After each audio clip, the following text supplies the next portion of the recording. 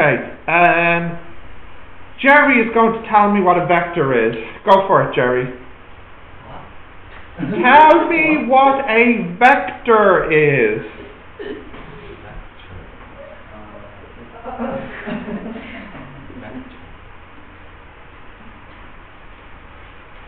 Vector Yes.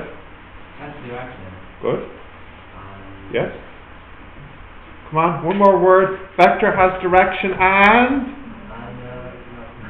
what? And what? Come on. No, it does help him. Alright, I'll ask Sean then. Sean, do you know what a vector is?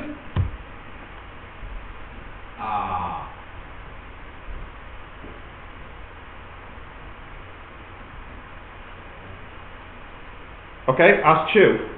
Chu, what's a vector? Give me a full sentence. Direction and magnitude. Give me a bigger sentence.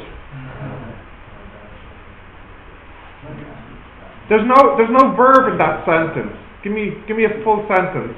Shh, listen to Chu. He's telling you what a vector is. Go on, Chu. Shh. Direction and magnitude.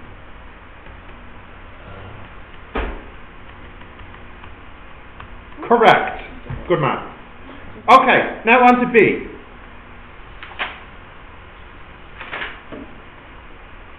Sean, you need to review those lessons you missed, okay? You need to do that.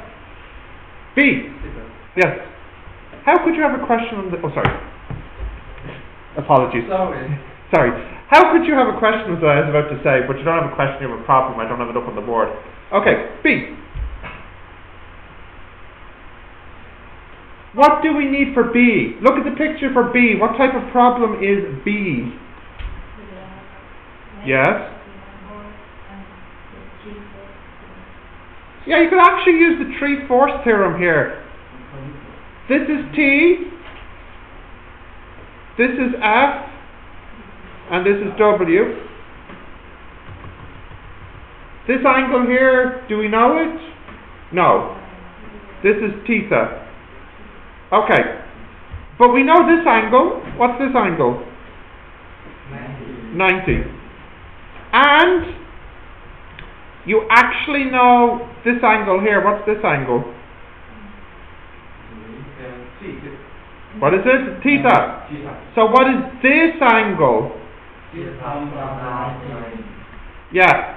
So this angle here, is that going to be 180 minus 180 minus theta? Yeah, 180 minus theta, thank you. 180 minus theta. Yep. What? So what about the R? There is no R, is there? Yeah, this is the whole picture. Right, what do we know? We know the tension. This is, we're told, 2300 newtons. And we know the weight. This is 200 G. And we are looking for, the weight. Alright, so I've already done part 1. What is the weight? 200 G. What is it, Monica? Okay, part 2, what is the F? I could say F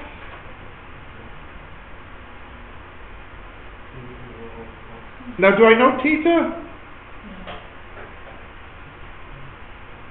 So I probably have to... part 3 is the theta we have to find. Yeah. So what did Lamy say? Lamy said F over sine 180. And we actually know the... Do we know the F? No, we don't. 180 minus theta. That's equal to 2300, here we go, 2300 over sine 90, and also 2300 over sine 90, that's equal to W over sine theta plus 90. Okay, wonderful. What can this give me? What can I get from this? I can get theta. Yes. And if I have theta, what can I get from this? I can get f. Okay, so if we type in theta plus 90 will equal sine inverse 1962 multiply sine 90, which is just 1, over 2300.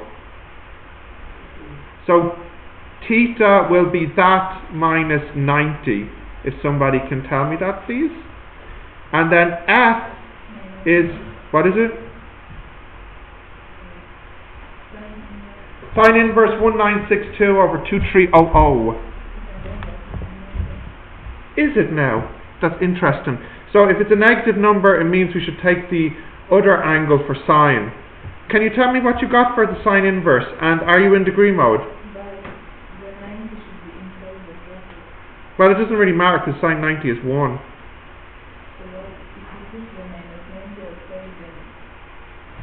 But sine 90 is... Are you in degree mode? Are you in degree mode? Are you sure? Look at the calculator. Okay.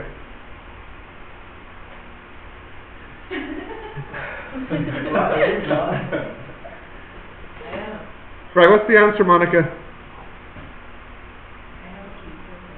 Okay, fine. Can someone else tell me the answer here, please? Anyways, while you're getting the answer here, f will be 2, 3... What's the answer here? The final answer or just the sine inverse part?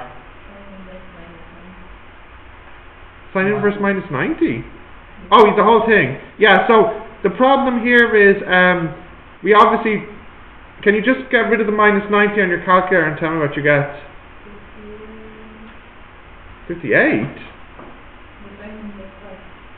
Yeah.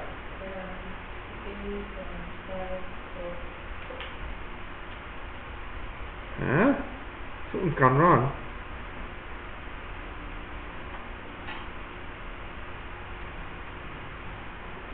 Something has gone wrong. 2300 over sine 90. Correct. F over sine 180 minus theta. Correct. Correct. 1962 over sine theta plus 90.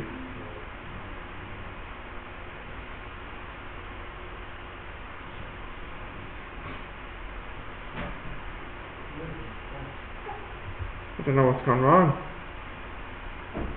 It's actually, teacher, we don't have to box our answer. It's fine. Can someone hand me up a calculator? I'm coming. Pass it along. Pass it along. It's minus 21.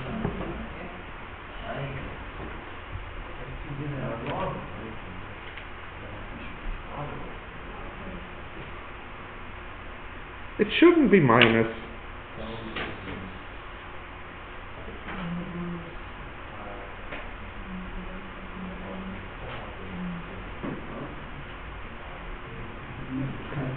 Okay, look. This angle here is 58.54. This angle is too small because when you use minus 90, you get a negative answer. But remember, I taught you in math class that these answers go in pairs.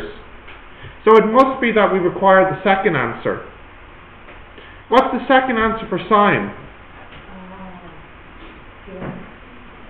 No, that's tan. Oh, 180. Yeah, 180 minus this answer. Can you apply that here? Of course you can. 31.46 degrees. Okay, so this now, the F would be 2300 sine 31.4, no, sorry, sine 180 minus 31.46 over sine 90.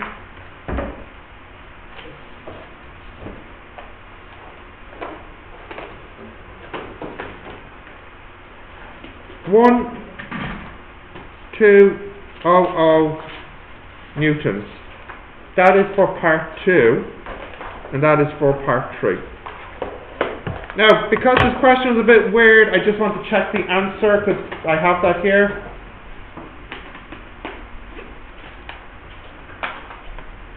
The answer is correct.